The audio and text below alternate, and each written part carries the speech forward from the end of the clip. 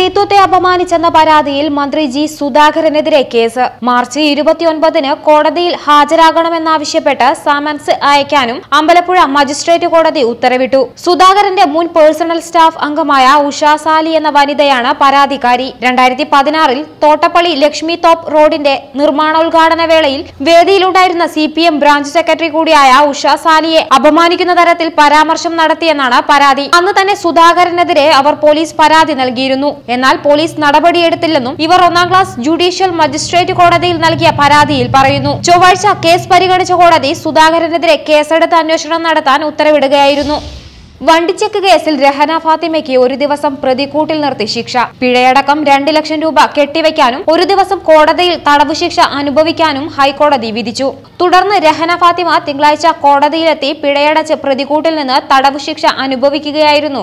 1 ദിവസത്തെ കോടതി തടവ് അനുഭവിക്കുകയും ചെയ്തു. ആലപ്പുഴ CJM കോടതിയിലാണ് ശിക്ഷാവിധി നടപ്പിലാക്കിയത്. ആലപ്പുഴയിലെ ആദിത്യ ഫിനാൻസ് ഉടമ അനിൽകുമാർ നൽകിയ പരാതിയിൽ രഹന ഫാത്തിമയ്ക്ക് കോടതി പിഴ വിധിച്ചിരുന്നു. 2 ലക്ഷം രൂപ വായ്പ നേടിയ ശേഷം വണ്ടി ചെക്ക് നൽകി കബളിപ്പിച്ചു എന്നായിരുന്നു അനിൽകുമാർ നൽകിയ പരാതി. വിധി ചോദ്യം ചെയ്ത രഹന ഫാത്തിമ ഹൈക്കോടതിയെ സമീപിച്ചു. എന്നാൽ പിഴയടക്കം 2 ലക്ഷം രൂപ കെട്ടിവെക്കാനും 1 ദിവസം കോടതിയിൽ തടവ് ശിക്ഷ അനുഭവിക്കാനും ഹൈക്കോടതി വിധിക്കുകയായിരുന്നു. ആക്ടിവിസ്റ്റുകളെ പോലീസ് സന്നാഹത്തിൽ ശബരിമലയിൽ കയറ്റാൻ ശ്രമിച്ചപ്പോൾ അത് നിർത്തിവെച്ചാൽ ആരുടെ വേണമെങ്കിലും കാലുപിടിക്കാമെന്ന് കോടിയേരിയെ ഫോണിൽ വിളിച്ച് പറഞ്ഞതാണ് രാഷ്ട്രീയം പഠിപ്പിക്കാൻ കോടിയേരിക്ക് അവകാശമില്ലെന്ന് NSS general secretary G Sukumaran Nair. ആക്ടിവിസ്റ്റുകളെ ശബരിമലയിൽ കയറ്റരുതെന്ന് കോടിയേരിയുടെ കാല് പിടിച്ച് പറഞ്ഞിരുന്നതായും അദ്ദേഹം പറഞ്ഞു.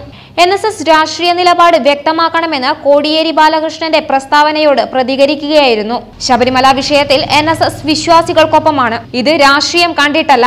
എന്നാൽ ഇക്കാരണം കൊണ്ട് NSSനെതിരെ വാളോങ്ങുവാനോ രാഷ്ട്രീയം ഉപദേശിക്കുവാനോ കോടിയേരി ബാലകൃഷ്ണനോ അനുയായികൾക്കോ ധാർമ്മികമായ അവകാശമില്ലെന്ന് സുകുമാരൻ നായർ പ്രസ്താവനയിൽ പറഞ്ഞു. Information Kerala mission deputy director തസ്തികയിലേക്ക് CPM നേതാവ് കോലിയക്കോട്ട് കൃഷ്ണൻ നായരുടെ സഹോദരപുത്രൻ DS നീലകണ്ഠനെ അനധികൃതമായി നിയമിച്ചതുമായി ബന്ധപ്പെട്ട് CPMനെ കൂടുതൽ പ്രതിസന്ധിയിലാക്കി യൂത്ത് ലീഗ്.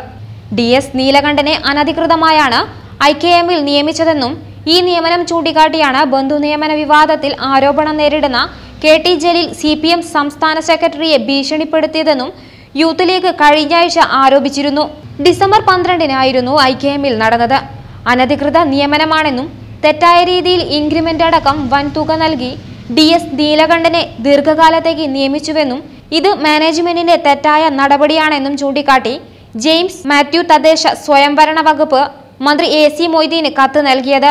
എന്നാൽ കത്ത് കിട്ടി 3 മാസം കഴിഞ്ഞിട്ടും നടപടിയെടുക്കാത്തതിന്റെ കാരണം മന്ത്രി AC മൊയ്തീൻ വ്യക്തമാക്കണമെന്ന് യൂത്ത് ലീഗ് ആവശ്യപ്പെട്ടു.